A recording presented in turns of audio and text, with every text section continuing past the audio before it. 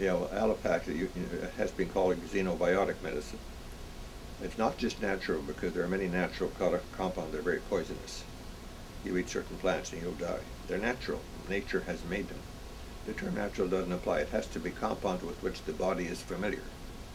And that includes amino acids, sugars, vitamins, minerals, essential fatty acids, enzymes. These are the things which are normally present in the body.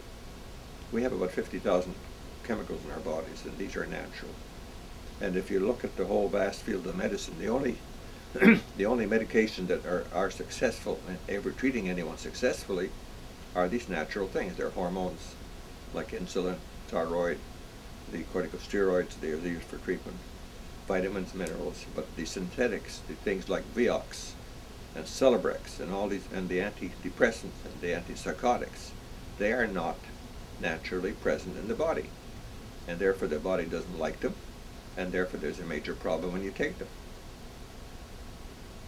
Could you maybe just give us a brief statement on the fact that since it's a synthetic molecule, that we can never really know what all the side effects will be, because the body, we can't determine exactly what all the effects will Well, have? I want to again define the word synthetic. I'm not against synthetic. I'm a chemist.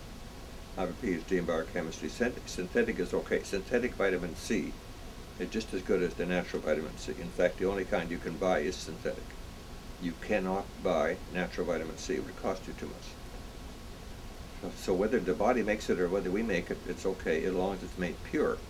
There is one disadvantage of synthetic, because there might be trace amounts left of the chemicals which are used in making it. That's one of the disadvantages.